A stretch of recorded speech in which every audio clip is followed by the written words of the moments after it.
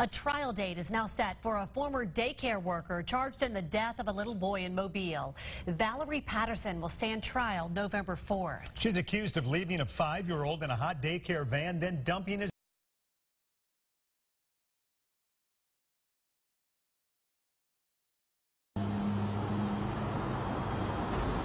Well, Valerie Patterson's attorney, Christine Hernandez, says that Camden Johnson's autopsy results came back inconclusive. In just a few months, Valerie Patterson will head to court for those charges of manslaughter and abuse of a corpse.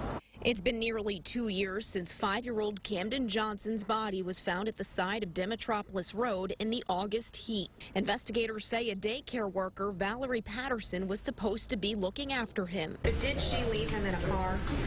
That's what the state has alleged. That is not the position of the defense. Okay, what is your position?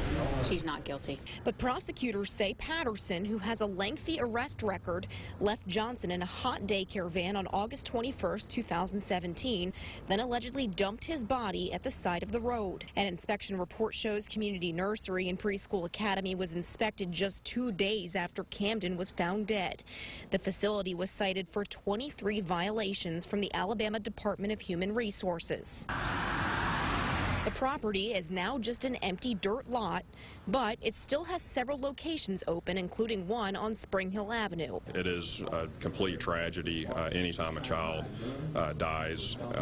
We're just looking forward to having Miss Patterson brought to justice. She's currently out on bond for charges of abuse of a corpse and manslaughter. And Devin and Peter, that trial date is set for November 4th. Live tonight from Government Plaza, Mary Smith, WKRG News 5.